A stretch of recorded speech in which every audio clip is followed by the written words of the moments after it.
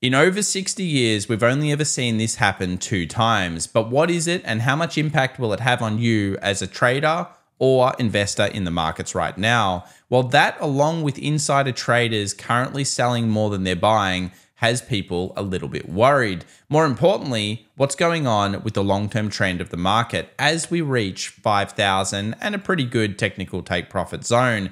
This level is very important for more than one reason. And today we'll discuss it in our special weekend edition of stocks, commodities, and cryptos around the world, along with the hidden divergences of some weird stuff that's turning a little bit defensive. Let's get into it together right now. Well, welcome back everybody to the Daily Show where we talk about the macro lead indicators and hottest charts together. We've got some massive data coming up in today's show, but let's talk about market internals to get started. Google and Apple, not so good, but some big returns from levels that we discussed. Mean reversion on Google and obviously Apple coming back down to our most accumulated zone. But if it wasn't for Nvidia, Meta, and Amazon, the week would have looked very different. These stocks held it up, and you can actually see that semiconductors were really quite weak if it wasn't for the biggest of them all. Just a reminder as well, this week does matter, so we're sending out our VIP free weekly newsletter just before the market opens. Make sure to subscribe for that, totally free. Links in the description down below. Let's start off with a bit of a review, though, of the jobs numbers before we get into those stats that have only happened 2 times in 60 years. Yes, 2023 is now in the bag in terms of the 17th best year for US jobs growth. And you can see why. In terms of services, we saw massive jumps in the January period. But probably what's most disturbing about all of this is the average. December and January now look like massive outliers. And while you might have thought this was just one, we've now got 2 to go with it. And it's a huge difference in contrast to what we saw during the other periods. Now, admittedly, we do tend to see very big January results, but this certainly was way more than the market expected. And it led us into only being at 3.7% unemployment still, which means the Fed is not really done yet. And it probably brings up that we're not going to see any rate cuts at this stage, according to the market anyway, until May or even later in this year. And that eventually will take a toll, you would think, on this exuberance about AI and these big stocks. What about the long-term averages, though? When we look at well over 200 years of data, you can see here that the markets are not anywhere near their mean. You might think, well, initially that's kind of scary. The reason I wanted to bring this up is really just to discuss forward PE. Because as we know, we're sitting at about 20 to 20.5 at the moment on forward PE, with the average being at about 16.8. Now, this is important because insiders are starting to sell their own stocks. And I think a lot of it is just because they're cashing in on these big price valuations that they think are a little bit too rich on the long-term average. Anyway, it's a story that we will be looking at, but really this is the big one here. Advances and declines. Yes, we saw some really weird stats. First up, it's already rare to see such a low amount of advances with an over 1% day, but then we have so many more declines than the advances across the board. If this keeps up, it's a very worrying market internal sign. I actually posted over on the X account over here that we've only ever had this happen one other time on the New York Stock Exchange, where we had a 1% surge with there's over 2 losers for every winner. And that happened after Black Monday. That was the only other time we ever saw it. But what about the stats? What happens around that period? Well, luckily, we do have the stats for when we have an over 1% daily gain with more declining than advancing stocks. And the results were really peppered all over the tech boom. So is this the same? Probably not. But in general, you can see the stats tend to be actually a little bit negative for the markets. 12 months later, yeah, not so good. But really what I think is more interesting here is what tends to happen in the next month. If we are going into a period of weakness, we should know it pretty soon because we're hitting 5K on the markets, but also we're hitting into a lot of these kind of sideways to down stats. So let's take a look now at what I mean by that. First up, what about the NASDAQ? What's it doing that's weird? Well, yields are up and NASDAQ is up. Now, that's only ever happened a few other times. And if we end up seeing this for the year, it's got some bad company. 2024 would have 2009, 1999, periods of time you don't really want to be in. Now, in Q4 of 2023, it kind of made a bit more sense. Yields were down and the NASDAQ was up. Of course, we were seeing that expectation that the Fed was going to do some rate cuts. That now may be changing. So that makes us ask the question, are we still in a tech earnings buy the rumor style, sell the fact, with FOMC kind of being a trigger? Remember, the FOMC led the markets down, and then tech earnings looked pretty bad at the start, with really it being saved by Amazon and Meta overall. And that's leading us into, of course, being at about 50 points higher, just underneath 5,000 right now from this chart. But we've talked about this, the idea that we had a 6-month rally, then we have a bit of a pullback or a pullback in time. And I think it still seems likely. And there's a couple of reasons. Let's go through sentiment first up.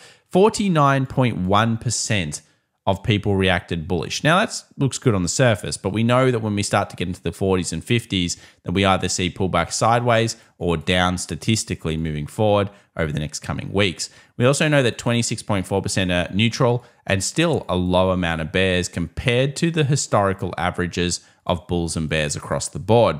We also do know that bullish percent index got worse on Friday. In fact, if I updated this chart, and I'll just show you what it looks like, that's what it looks like right now. It's showing further declines, which tends to be a bit of a signal that market internals are starting to weaken off, especially when we've hit an 80. In fact, the 1, 2, 3, 4, and now 5th time that this has happened over the last kind of year, we've seen declines in the market. And I think that is very important to note, that it is a lag. So what happens is it tends to show us it, and then a few weeks later, we could see the actual results of that particular big sentiment indicator switch. Now, returns after the Q declines. What about this? Well, because we saw FOMC decision day actually drop the market, it also leads us into believing that we're in a weird period. Now, it all leads back into this, really, and it all leads into the fact that we've had a great run. We've had over 20% gains over the last 14 weeks. And when we tend to see that in a new all-time high, although we don't have maybe too many stats, you can kind of see that the next couple of weeks become a bit weird, and then it becomes very good. So basically what it's saying is that if we do get a pullback, that really it should be thought about as being a buyer's pullback. And I guess that's one of the things that is here. We can also see that February performance tends to be a bit like kind of over the top at the beginning, maybe a little bit of a rally, and then it drops off. Now, what about presidential years? What about the type of period that we're in right now? Does that make sense? Well, we've had this one on for a while, and of course, if I updated the chart here, we'd be kind of here right now with sitting president running. So it's interesting to see that the market is actually rallying up, and it's trading like this that could lead into that February, March sell-off, that Q1 sell-off. Now, if that does end up occurring, then of course, we're looking at April being the most important month of the year, really, to show us that the rest is good. And of course, we're looking for these types of stats. Pullbacks to be met by bull demand, thanks to Wayne's data here, which says that the year should be pretty good. So should you be freaking out as an investor? I would say most likely not at this stage. Puts are incredibly cheap, according to Goldman Sachs. CTAs are incredibly overbought, which we've already talked about. And we've only just seen potentially the starts of a little decline on these. But we will update you, so make sure to subscribe if CTAs start to decline, because we know that's a good read as well. So what do we find ourselves doing this week? Well, when we look at expiration dates moving forward, you might notice that 5K is super stacked. This level is massive. Of course, psychologically, it's a huge deal. And we stopped about 20 to 25 points just before it happened the other day. Now, usually when you get close to a big number like this, we either smash it like 100 points above very quickly, or usually we find some kind of weakness around it. And just before hitting it as well, a lot of the time. So 4,900 is kind of the technical put zone at this point, where there are a little bit of buyers, but 5,000 in terms of options is a big wall, and that's going to be a problem for it this week. To get off the US markets just for a second though, we saw some other stats that might surprise you. Now, we talked about the Chinese markets a little bit. We brought it up 2 weeks ago, and we discussed the idea that we were in capitulation, and that maybe we would see even a further decline, which you'll see on a stat later on. Now, some of them did. The Shanghai Composite actually went to a 3-year low with 5 days of declining with very little breadth in terms of the improvement. Now, you might notice that this is a classic with overall oversold markets. And in fact, when we've seen similar reads, which aren't too many again, we've had a 100% strike rate over the last 12 months. We know that we had Evergrande filing for bankruptcy. Often that can be considered close to lows, as we see with the WorldCom filing here back in history. And here's where we had the stat 2 weeks ago, which basically said that the Hang Seng Index got smashed and that a lot of the time with the Chinese stocks, we would see about 2 weeks later, potentially a new low, but then things would maybe turn. Now, funnily enough, the Shanghai Comp, CQQQ, K-Web almost, they were all kind of getting close to making those new lows. So what about the Chinese stocks is interesting this week? Well, one of the things is we've got Alibaba. So that's, of course, giving us a return. We'll find out what's going on there, but don't sleep on earnings. It's still big earnings. We've got McDonald's, Caterpillar, Palantir, obviously a lot of the social media networks as well and smaller tech companies, and they're all coming out with their earnings this week. This will probably either improve the breadth or it will increase some kind of buy the rumor, sell the fact. So remember, if we start to see all of these not doing well, which we don't know yet, then that's going to be a big issue. And do be reminded that we have some monsters in terms of moves. Options markets can tell us what the expected moves are, and you can see here that Palantir is going to be a plus minus 12. Roblox is going to be even bigger than that, and PayPal and some of the others that have been recovering recently, even Disney is expected to be a plus minus 6.5% according to the options markets. That's a big deal. These are big opportunities. And if you see the right moves, they could be even opportunities to pick up what you might want to be looking at on stocks that have already been beaten down. There's a lot of those still going on in the markets right now. What about big volume, dark pool activity? Before we go into the charts, have we seen any huge trades that have us a little bit worried? Well, this is KBE, which is a bank ETF, mostly regional banks. And you can see here that there's a big trade that went through. Now, historically, there were some huge trades that went through a little while ago, and they led on to what we saw was a bit of a flash sell across regional banks. So we're obviously getting, banking kind of issues again that usually would sell the markets off, but they're just not doing it right now. We also had a big trade on Meta. So as Meta opened, I kind of theorized that somebody would probably have a go at it. Now, it could be just take profits. Maybe someone had some information about how good Meta was going. They sold it. They were pretty happy with themselves. Why wouldn't they be? Thank you very much for that 20% gain plus. And there is a big trade up here. But if we continue to see a smattering of trades, it could again, if price action then starts getting sold off, show us that there is a problem. Basically, though, Meta was trading on all the things that the stock market likes. New dividend, Apple obviously liked that. So did Meta when it happened. And then, of course, you've got a nice buyback on top, which always helps to usually start the kind of hype train on markets. 20%, though, that's pretty big gains. And, of course, if it fails, it was really what was picking the markets up last week.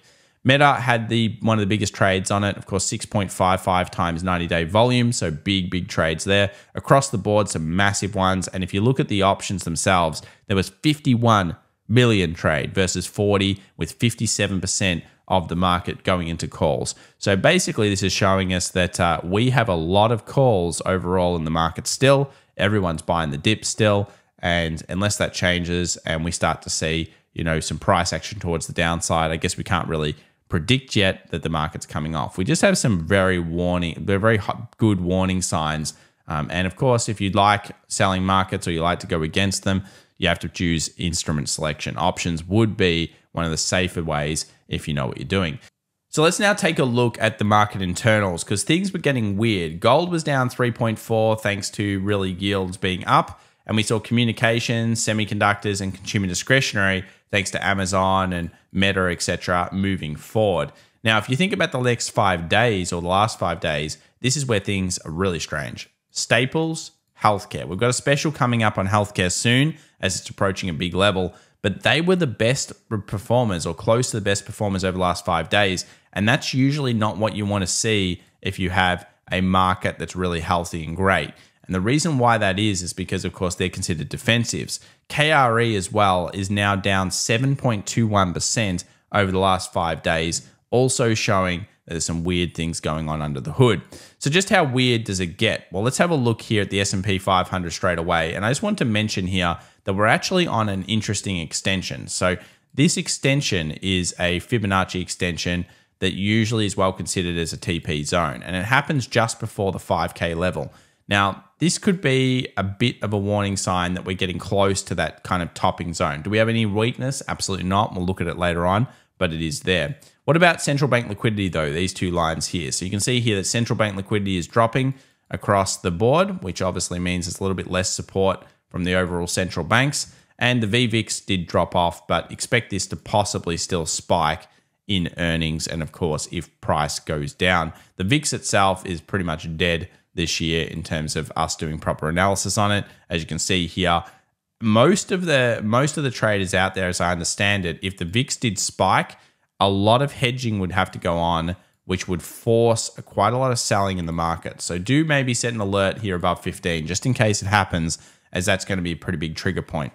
What about yields? Well, we saw yields go down and then up. And of course, basically speaking, this was a pretty big deal. Now, markets rallied into what you wouldn't think they could do, which is the yields would come back down to this important level, and then they would go up and the market would rally with them. You know, a big number like that, our jobs, yeah, sure, it's good for the economy theoretically, but not good for what the Fed is trying to do. So it really means higher rates for longer, and it sent treasuries down as well, which has been one of our favorites over the last week. We talked a lot about 93, 94 being a buy zone, and it got all the way to 98 plus, almost 99.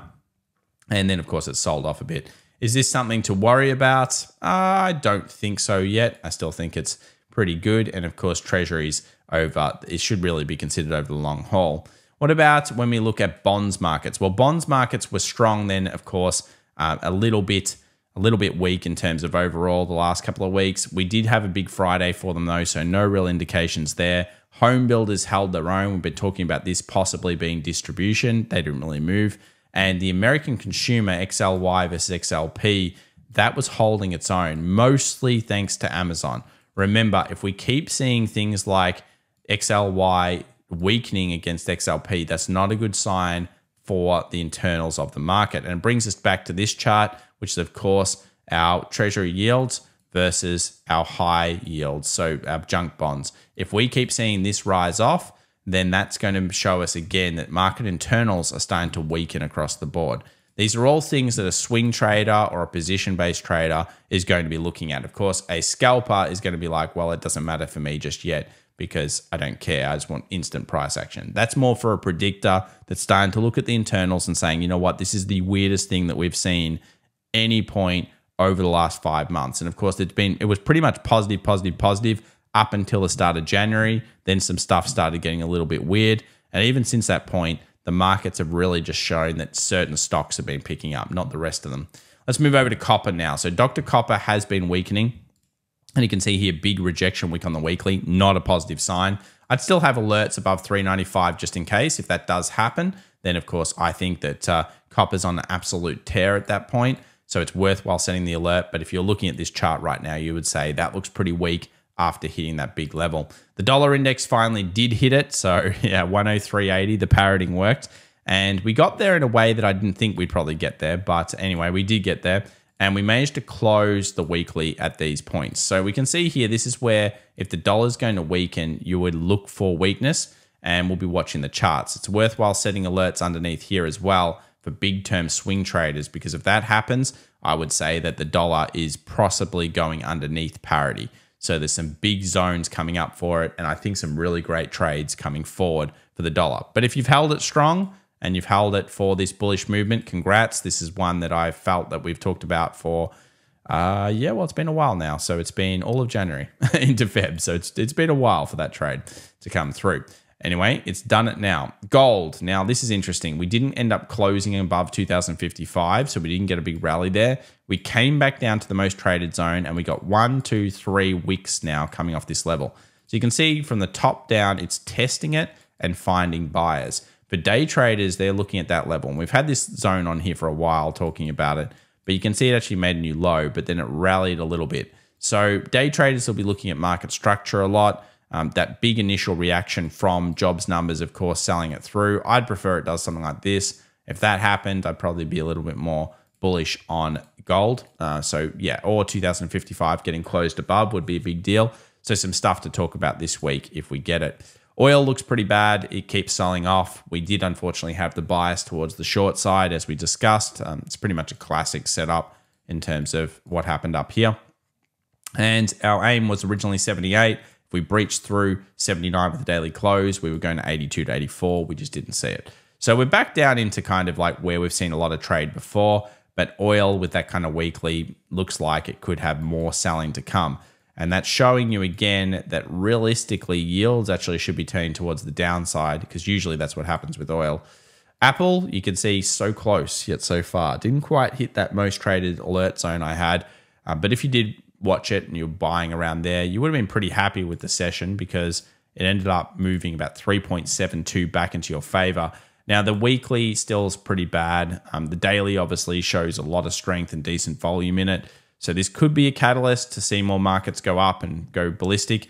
But yeah, Apple just bouncing off that zone. Tesla, still trapped in the area as we expect. I'd like to see a new low for Tesla. Maybe even like this. That would be pretty cool. Or this. There will be a good trade coming forward, I think, for Tesla. And at the moment, credit sellers would be pretty happy with themselves. Let's take a look at Meta now. So Meta opened at 450 plus, and then it went all the way to 486. Now, this is a pretty big move for Meta, and you can see here on the charts that it had massive volume. Now, someone did place a big trade, as we know, but we didn't see any huge selling yet. I will be watching Meta like a hawk this week, along with Amazon and possibly Nvidia, as it just approached its 12-month target. If you held it to this point and you weren't just a long-term investor just celebrating, then you're doing pretty good. Because for me, a lot of the time 600 would have been one of my targets here for this particular stock. But it just keeps driving higher and higher and higher. And if they start to see big sells, it'll bring the market with it. Let's now have a look at semiconductors. So we talked about the island reversal here, which is still in play. And of course, the markets have rallied forward. Now, again, Nvidia has been saving the semiconductor market, because underneath is quite bad. And you can see here that we're coming back. We still have the possibility of selling, and island reversal at the TP zone. So still technically a weak market internal there. HSI, which is the Hang Seng Index, you can see here still holding up above. If you think it's something like a CQQQ, that's been absolutely getting flogged. And as we already saw with the stats before, we're probably in capitulation now. So the stats are starting to turn into the more positive side, and we'll be watching very closely around Chinese New Year, which I think is a week away, what's going on with that market. Now let's go to the US 2K. So US 2K has literally two possibilities. Buyers are here, and we've speculated sellers sit around 1985. So there's both a buy and sell case going on in this market right now from the internals underneath. You can also see, if you have a look, that's a big doji with 2 weak rejections up here. So it kind of points to me as maybe being a little bit more bearish from the Russell 2K side. But yeah, very interesting point there. And you can make a case for both of those levels. If you're long at those zones, I wouldn't blame you. Another island reversal for the Qs, which of course was here. And then we move down, and then we move back up. Now, to stop a freight train can sometimes take a whack off. This was actually a slightly higher high, I believe. But overall, yeah, still a island reversal, still an interesting zone for it. And as always, we're being led more by the S&P than anything else. So let's take a look at the S&P. It comes up, hits 49.75, then sells a little bit. Now, this was also, as we reported before, a big Fibonacci zone. So basically, as the SPX said, 49.75 was an SPX 1618 extension. So this is your normal TP zone for some people that have been rallying it up. We know where our big swing trade comes in terms of actually seeing big market weakness, which is 48.50. You might want to set an alert around 4900 this week. If we do close underneath that, it's probably a decent sign of weakness as well. We've got multiple highs here that are very interesting as well in terms of the way the market has broken. And of course, 5K is going to be a huge watch level. Giant amounts of options, huge amounts of opportunity for retail traders and everybody else that's going to be on the small timeframes there, with reactions around here and market structure being such an important zone. But we did get very close. And oftentimes when you're approaching a big round number, and we'll do a special on this in our next video, a big round number, if we haven't already hit it, a big round number often does bring with it some I would say some interesting reactions. So it's not very often you hit a big Z level for the first time. I mean, the last time we hit a big level was here. And you might notice, I'll just quickly put it there, that we got really close, 39.66, then we sold off. Then we got to 39.87, then we sold off. So it's pretty normal for a big roundy to kind of find these types of levels. You can see here 3,000, the first ever hit, we ended up selling off. So it's not uncommon. It's something that we will be looking at, and this is a huge zone for the markets. We also have a special coming up on healthcare soon, so make sure to sub for that if you're interested. Bitcoin, boring coin. That's what we talk at the moment. Yeah, if you're in the long side, you're probably still happy. If you're not underneath this level, you're not really going to be thinking about swing trades. And shorters are still short from literally this zone. You can see how it's defending it, which is the price of around 43.5. So if it does break through this high, being 44, probably moving back up to 46, 47. So a lot of stuff going on there on the charts. Week ahead, not as much as you might think in terms of overall actual big news. We've got the RBA cash statements. We've got ISM services PMI. And that's really the main stuff. So it's going to be allowed to go with the earnings. And of course, that means you should subscribe to the channel if you enjoyed what you saw so far and you want to go around with even more info coming out this week.